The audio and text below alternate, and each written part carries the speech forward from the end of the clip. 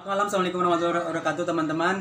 Seperti yang sudah saya bilang bahwasannya saya akan membuat part yang kedua bersama Miss Amoy, salah satu female di kota Tangerang. Dan ini adalah part yang kedua tentang Miss Amoy ya. Pokoknya gimana teman-teman, dan berikan plus yang semangat buat Miss Amoy ya. Kemarin kan kita sudah membahas perjalanan Miss Amoy dari kecil ke jenjang selanjutnya bisa jadi pak bagi cewek gitu ya, awal mulanya. Sekarang kita akan bertanya-tanya tentang masalah hidupnya ya.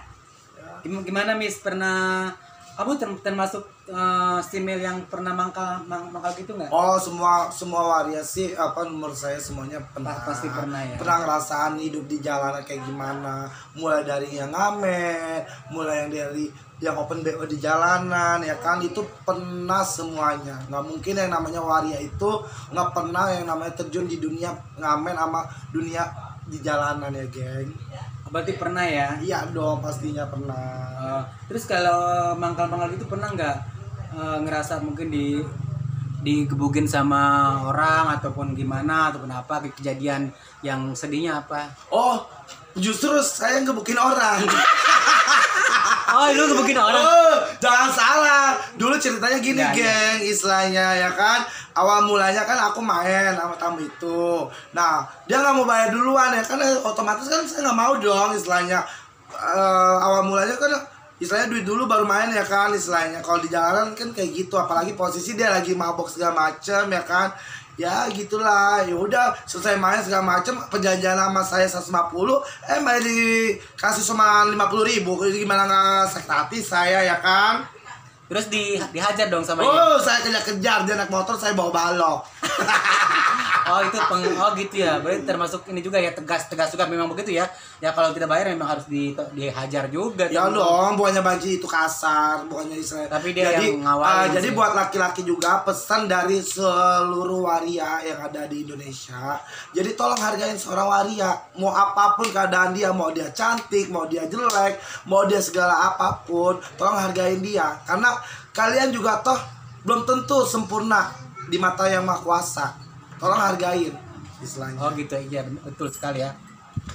Jadi kalau pengalaman sukanya apa?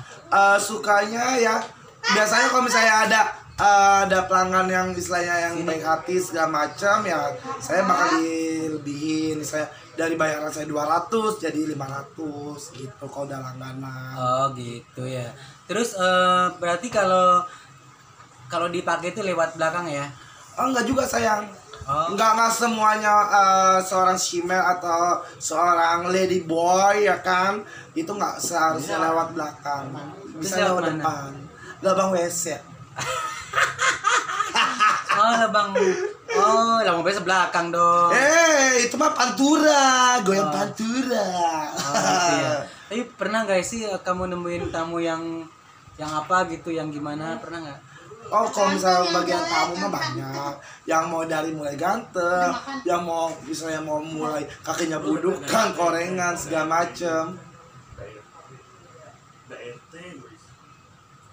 Oh gitu ya, berarti kamu pernah ngalamin juga ya? Ember, pastinya lah, berbagai macam pengalaman lah kita lah. Oh, terus Kak, pernah nggak kamu bisa pas lagi? Tapi sekarang apa pekerjaan kakak sekarang? Pekerjaan aku ya alhamdulillah ya kan, hasil jalanan, saya punya usaha salon. Alhamdulillah ya Kak ya. Istilahnya buka WO juga, rias pengantin segala macem ya kan. Oh, berarti kakak ini termasuk orang yang hebat ya, maksudnya belajar dari pengalaman ya. Akhirnya mau berusaha untuk lebih baik gitu ya. Pastilah, semua orang juga pasti ada jenjang berikutnya. Betul. Jadi kakak tidak mau kehidupan yang sekarang menjadi seterusnya begitu ya Kak ya? Ya enggak lah, enggak selamanya kita hidup di jalanan. Kita harus punya cita-cita dan impian, harus gimana caranya. Salut kalau misalnya orang itu punya apa, kita harus bisa lebih yang punya gitu. Pokoknya kita mau menyombongkan diri kita sendiri, tapi kita menunjukkan bahwa diri kita itu mampu dari orang itu. Betul sekali Kak. Oke. Terus impian kakak yang belum kesampaian apakah? Impiannya sih ya satu ya belum bisa balas jasa orang tua gitu aja.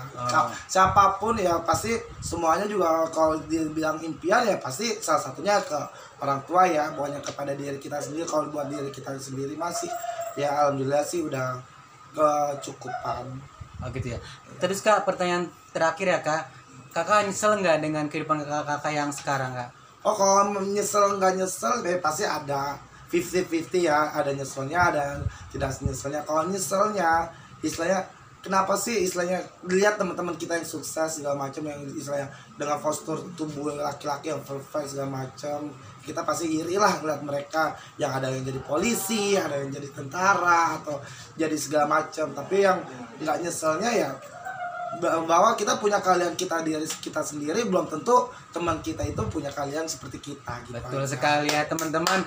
Ini adalah obrolan yang sangat seru sekali. Ada beberapa kata-kata yang harus kita ambil dari Miss Amoy adalah hidup itu harus lebih baik ya. Kita tidak mungkin sekarang hidup akan begini aja gitu ya, seperti ya, itu pastinya. Ya. Itulah kata, mungkin sedikit mengambil kata-kata dari Miss Amoy. Dan kalau berbicara salah ataupun tidak ya mungkin harus dijalani aja ya Miss ya. Gitu, karena kan hidup kita tidak pernah tahu kedepannya mau jadi seperti apa ya, tapi yang jelas jalanin aja seperti air tanpa kita memaksakan, seperti itu mungkin ya Miss ya. Oke Miss, terima kasih. Pokoknya doa saya buat Miss semoga selalu sehat. Kalaupun BO semoga lancar. Amin. Kalaupun usaha di saudara semoga lancar. Apapun itu semoga lancar ya. Dan ingat teman-teman, tidak ada orang yang sempurna dan tidak ada orang yang ingin terlahir dengan penuh kekurangan. Dan saran saya untuk teman-teman adalah mari kita sama-sama untuk saling menghargai siapapun itu dan tidak berkomentar negatif, karena sejatinya adalah hidup ingin selalu bahagia, tetapi keadaan yang membuat kita tidak bahagia. Jadi saya Marky Barbara, ada Miss Amoy ya. Terima kasih untuk semuanya malam hari ini. Jangan lupa untuk selalu komen, like, subscribe juga di channel YouTube Marky Barbara. Terima kasih Miss Amoy. Assalamualaikum warahmatullahi wabarakatuh. Thank you, bye.